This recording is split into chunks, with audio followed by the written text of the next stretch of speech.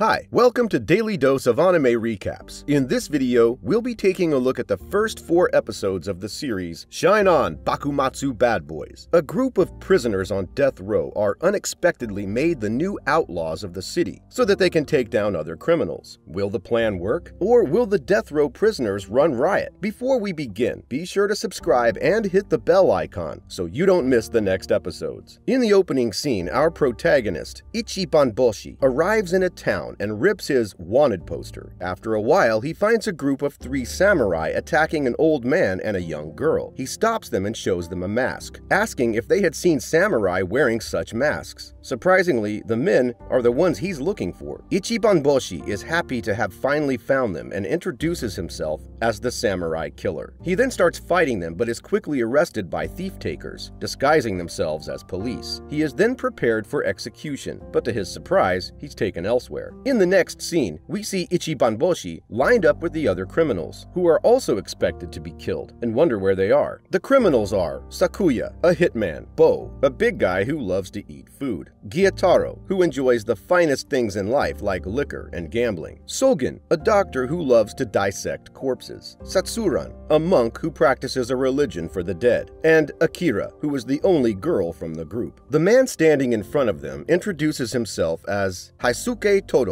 the 8-unit captain of the Shinsengumi. Heisuke explains that on the 18th of August, the government changed. 7 of the leading keepers of the peace in Kyoto, known as the Shinsengumi, were killed by a mysterious assailant, leaving a severely injured Heisuke as the only survivor. Now, desperate to maintain control of the city, the sole surviving commander has turned to 7 criminals, including Ichibanboshi, to replace his dead commanders. The criminals are then given a choice. Either they will be executed or become the new substitute leaders of the Shinsengumi. They immediately accept the offer, as they do not want to die. Heisuke then gives them their identities. Sakuya as Hichikara Toshitsu, for it fits his job description as a hitman; Bo as Horada Sanosuke, for all the food they can serve; Gyataro as Nagakura Shinpachi, for still having much to enjoy, liquor, women, and gambling; Sogen as Sanan Keisuke, for he can have access to dissect corpses while treating injured as a doctor; Satsuran as Saito Hajime, for being able to practice his religion for the dead; Akira as Okita Soji, for the Shinsengumi is a total meritocracy, where her gender is accepted, while cross-dressing to test herself against men. This leaves only Ichibanboshi, who strongly refuses to become a samurai, after one wearing a faceless mask killed his family. To his surprise, Heisuke shows him a mask and confirms it as the same one the samurai who assassinated the commanders was wearing. Heisuke reveals that the samurai is the same culprit behind the killing of the Shinsengumi leaders, who belong to an organization known as the Masked Demons. Having reached an agreement with somebody with a common interest, Ichibanboshi agrees to join the Shinsengumi as Kondo Isami. After assigning the criminals' identities, Heisuke reports to the military commissioner of Kyoto, Katamori Matsudaira, that the substitutes joined the Shinsengumi. Katamori notes that with the increased criminal activity in the capital, they can't afford to disband the Shinsengumi right now. With this, Akira decides to start training the men. Katamori tells Heisuke that he doesn't expect much from the criminals, but they just need to maintain enough influence to scare the forces attempting to overthrow the dictatorship. Heisuke swears that the Shinsengumi will be restored and will protect public order in Kyoto. Next, Akira asks the new members if they know their swordsmanship, but except Sakuya, the rest prefer guns, raw power, bombs, or even peace. However, as swordsmanship is needed, Akira decides to start with Kondo. Given his new identity, Ichibanboshi takes a few moments to realize she is addressing him. In the following scene, Akira and Ichibanboshi face each other for a match, but the latter throws his wooden sword, stating he doesn't need it, and attacks her with kicks. Meanwhile, Katamori reveals that he looked into the mask and it seems it's used in no plays, but will continue to investigate more. He then tells Heisuke about a Ronin, a type of nomadic samurai, wandering around the places, Shimibara and Gion. Heisuke replies that he'll take care of him. Heisuke returns to see Akira and Ichibanboshi fighting, but stops them. He hits Ichibanboshi and gives him his wooden sword, stating that the sword is the samurai's soul, and he can't just throw it on the ground. Heisuke tells him that they won't be fighting opponents who can be defeated with kicks, and Ichibanboshi agrees to learn swordsmanship. Later, the substitutes begin operating as members of the Shinsengumi. Shinsengumi, as Heisuke gives them their first job. He explains that they will be patrolling the city and taking care of some business. He then decides that they will split up into 3 groups, focused on those with combat experience. Heisuke, Gyataro, and Bo will head to Gion. Akira, Tsutsuran, and Sogen will go to Karasuma. Ichibanboshi and Sakuya are the only 2 left, but they immediately disagree to go with each other. Heisuke tells Sakuya that he's strong, and that even if a puppy is running around his legs, he should be fine. Ichibanboshi doesn't like to be called a puppy, but gets punched by Heisuke to shut up. Heisuke also tells the rest to avoid combat, as they aren't skilled enough. Elsewhere, in a market, a blonde man decides to give a new sword to a ronin. While patrolling with Heisuke and Gyataro, Bo smells tempura and rushes to eat it. Heisuke punches him, scolding him that a samurai should not do this. He then apologizes and pays for the food. Gyataro laughs at Bo, but Heisuke tells him that they are being paid and he doesn't need to do that. Gyataro acts like he doesn't know anything, but Heisuke insists that he put it back. Gyataro then takes out a wallet and drops it to a man, telling him that he dropped it. Soon after, they hear a woman scream and head out to check it. Akira's group also joins them, and they see a man with a wound. Sogen tells them that he will treat the wound, and Tsutsuran states he will pray for him if he dies. Heisuke decides to leave them there and go look for the ronin. In the meantime, Ichibanboshi tells Sakuya that he will surpass him in swordsmanship, but Sakuya tells him he is already number 1 in stupidity. They hear a man asking for help and see the ronin holding a weird sword that has a light blue flame. Ichibanboshi rushes and kicks him from behind, allowing the other man to escape. The ronin slashes from a distance, sending a ranged attack, and Sakuya pulls Ichibanboshi down to avoid the attack. He then engages the man, but after a short fight, the ronin runs away. Sakuya tells Ichibanboshi that he needs to draw his sword and see the skills of his opponent, instead of rushing. However, Ichibanboshi states that by that time, the other man would have died. While Sakuya wears the sword for killing people, Ichibanboshi carries it to protect people. Ichibanboshi then starts running after the ronin. Next, Sakuya reunites with Heisuke and the rest, and tells him they ran into a ronin with a weird sword and one of those masks. Additionally, Ichibanboshi ignored orders and went after the ronin. That annoys Heisuke, and they start looking for Ichibanboshi. Meanwhile, Ichibanboshi catches up to the ronin, who is about to kill a family with a kid. Not wanting the kid to have the same fate as him, Ichibanboshi yells at the ronin to stop and draws his sword, which was previously given by Heisuke. The sword belongs to the late commander Kondo Isami. The sword shines red and he engages the ronin, breaking his purple shining sword. The family asks him who he is, and Ichibanboshi introduces himself as the commander of the Shinsengumi, Kondo Isami. The following day, the substitutes attend a naming ceremony, facilitated by Shukimikado Haru, head of the Shukimikado family. We then see a brief flashback to Sakuya's childhood. It's revealed that Sakuya's father would assault his mother. A while later, Heisuke briefs to the substitutes that their next job is to escort Sakuma Shozan, a notable intellectual, on his journey to a nearby naval academy. While on their way, Sakuma thinks he recognizes Sakuya from somewhere, but Sakuya just tells him that he's the vice commander of the Shinsengumi, Hijikata Toshitsu. Deep in the woods, the group comes across a bunch of traitors who do not want Sakuma to be transported to the academy. They waste no time in attacking the Shinsengumi. Soon after, a fight between the 2 groups ensues, as Sakuya and Akira swiftly defeat their opponents. Meanwhile, Ichibanboshi's sword doesn't glow red as it did earlier, while Tsutsuran gets his sword stuck in a tree. Thankfully, Sogen saves them by unleashing gunpowder. After the fight is over, the group takes care of the corpses of the traitors. To avoid being mistaken as murderers, Sakuma has his escorts put a notice board above the corpses. The board reads that the dead bodies are of criminals who tried to attack the great Sakuma. The group then resumes their journey. Along the way, Sakuma finally remembers Sakuya. He was the hitman hired to kill him. As the new commander of the Shinsengumi, Ichibanboshi attempts to maintain peace between the two by pleading with Sakuya to let go of the past. He adds that every member of the group has their own past they want to forget and start a new journey, being part of the Shinsengumi. Hearing this, Sakuma tells him that he was never going to punish Sakuya in the first place. He too understands that the substitutes now have a new purpose in life. As the group arrives at their destination, American Navy steamships are seen drilling with their cannon. They discuss how Japan should deal with foreign powers, implying the border has not yet been fully opened. The presence of the cannons also prompts them to discuss the fate of swordsmanship in the growing gunpowder era. Akira, for one, has been using a blade all her life, and after seeing the cannons, she wonders if her swordsmanship skills are validated. Meanwhile, Sakuya too worships his sword, so he wouldn't change his weapon whatsoever. Sakuma then asks Ichibanboshi if he's willing to give up Kondo's sword. The latter replies that he won't be trading it with any other weapon. In fact, he'll avenge his family with it. After that, he wants to change the world by replacing people who make absurd rules. The old man Sakuma laughs at his statement, wondering if he's a nuisance or a revolutionary. He then tells Ichibanboshi that he should meet a man named Sakamoto Ryoma, as their interests are the same. Later that evening, the group rests in a cottage for the night. Sakuya wakes up in the middle of the night, still haunted by his childhood memories. In a flashback, we learn that Sakuya finally snapped and killed his father for assaulting his mother. He then gets his sword and goes outside. Ichibanboshi too wakes up and sees Sakuya's bed empty. He decides to follow his colleague. In a steep area near the sea, Sakuya is approached by his former partner, Kawakami Gensai, who asks if Sakuya was able to kill the old man, Sakuma Shotsan. Sakuya replies that he is no longer working for their master, as he is now part of the Shinsengumi, and thus wants to protect the old man. Learning this, Gensai decides to attack Sakuya with his flaming sword, but Ichibanboshi interrupts their duel. He also overhears the two and learns that Sakuya's first kill was his father. After Ichibanboshi interrupts, Sakuya manages to go into glowing sword mode and finish off his former partner. The following day, the substitutes continue to hone their sword skills. Katamori visits the place and informs Heisuke that a samurai group called Chosu has been snooping around the area. Their head, Katsura Kogorou, is plotting some games against the Shinsengumi, so they need to look into the matter. Heisuke diligently accepts to get the new members of the Shinsengumi into work. Having discovered that Sakuya's first kill was his father, Ichibanboshi trusts his enigmatic teammate less than ever. He doesn't want to pair with Sakuya. Heisuke explains to the substitutes that a dangerous rebel has been sighted in the red light district, and it's up to them to smoke him out. While the bulk of the Shinsengumi is deployed to standard patrols throughout the district, Ichibanboshi and Akira are assigned to go undercover at one of the local establishments. Disguised as a laborer and geisha, respectively, the two have to hunt down any signs that their target is in the area. As Akira is wearing her new dress to disguise herself, we see a glimpse of her past. The anime goes into a flashback, where a young Akira is surrounded by a group of thugs. The leader rapes her, but she collects enough courage to slay all of her harassers. Terrified, she holds a knife covered in blood and looks ominously at the corpses. Back in the present, Akira and Ichibanboshi head outside for their job. Elsewhere in a market, the rest of the team split into duos as they search the city in different locations. Akira stumbles upon a geisha house called Yoshidaya and gets caught for eavesdropping. Surprisingly, the man who catches her happens to be Katsura Kogorou, the man they are after. Akira is saved by the owner of Yoshidaya, the head geisha, who lies to Katsura that Akira is one of her girls. Meanwhile, Sakuya catches a secret agent who's been following him and Heisuke for a while. The agent works for Chosu Domain, another samurai group. The agent is responsible for spreading the rumor that Katsura is a constant visitor of Yoshidaya. After learning this, Heisuke and Sakuya head toward the geisha house. Back in Yoshidaya, Katsura and his men suspect that there is a spy among the geisha. Katsura then orders his men to kill everyone until they confess. Akira wastes no time in revealing herself and insists Katsura leave other women alone. However, he doesn't listen, and a fight soon ensues. Thankfully, Gyataro and Bo arrive just at the right time to save the day. Other members of the Shinsengumi also join the fight after learning about it in the market. In the next scene, Akira and the head geisha fend themselves from Katsura. The head geisha decides to leave the house before revealing that she is actually a man, disguised in geisha clothing. Akira then slashes the supposed Katsura and later realizes that the head geisha is actually the real Katsura who just ran away. After the fight, Bo and Gyataro decide to enjoy themselves in the geisha house while others rest in the building next door. The duo falls asleep after drinking and eating excessively. A group of assassins from the Choshu domain take this as an opportunity and ambush them with their magic swords. Thankfully, Sakuya learns of the situation and hurries his team members to the site. Bo and Gyataro are saved, while one assassin is captured and interrogated. This leads to discovering that the magic swords are being distributed to troublemakers through intermediaries, which turn out to be a group of orphans that Gyataro knows well. He makes contact with him and ends up arranging a double cross to catch the sword supplier. In the meantime, Akira meets up with the geisha Choshu lord again, finding out that the extremists from his domain are part of the problem, as they work for the masked demons. The extremists were the ones who attempted the assassination of Bo and Gyataro. Katsura himself is interested in stopping his men from doing something as stupid as working with the masked demons. Next, Ichibanboshi and the team find out about the masked demons' hideout with the help of one of the orphans. They use the orphan as bait and storm the place before holding the assassins hostage. However, the boss of the masked demons arrives. Ichibanboshi initially takes him to be the man who slaughtered his family, so he goes after him. But when he manages to knock his foe's mask off, he realizes he's fighting his own brother, who was thought to be long dead. He introduces himself as Rashomaru, the current boss of the masked demons.